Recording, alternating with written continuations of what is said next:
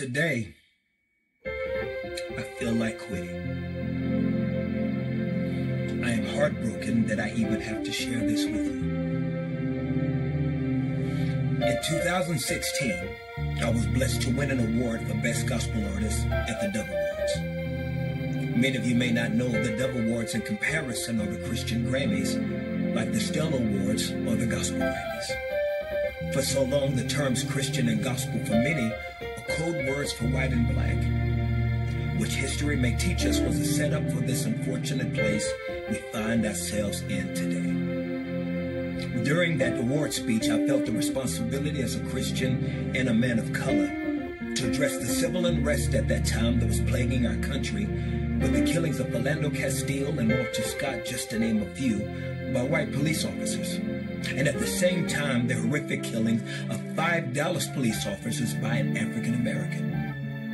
I called upon the audience to join me in remembering that as Christians, when we say nothing, we're saying something. After a standing ovation, we prayed and stood in unity for all the families affected by those tragedies.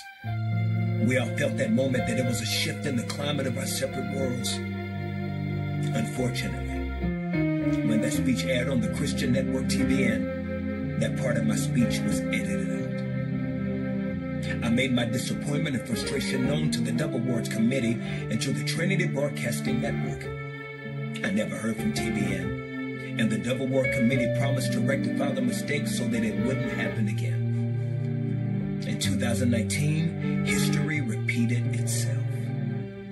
I was humbled to win the same award, and during my speech, I brought attention to the murder of a Tatiana Jefferson in her home by a white police officer. I asked everyone in the audience and those viewing to join me in prayer for not only Tatiana's family, including her 8-year-old nephew who witnessed the killing, but also for the family of the police officer. Last week, during the airing of the awards on the same network again, that part of my speech was edited out.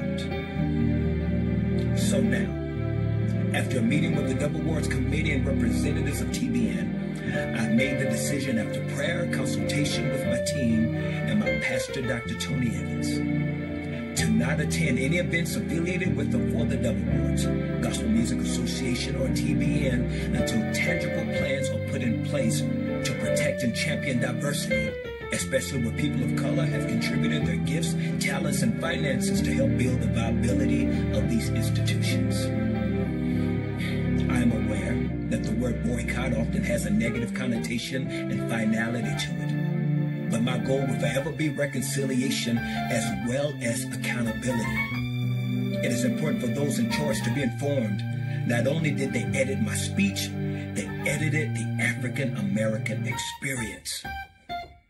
I'm not asking those in the gospel community to follow my decision. No, this is my personal choice to take a stand and hold responsible those in positions of power to acknowledge the issues in our separate communities that have existed from colonialism to Jim Crow. To many of the issues facing us today, I pray there will be a significant change from this hurtful experience.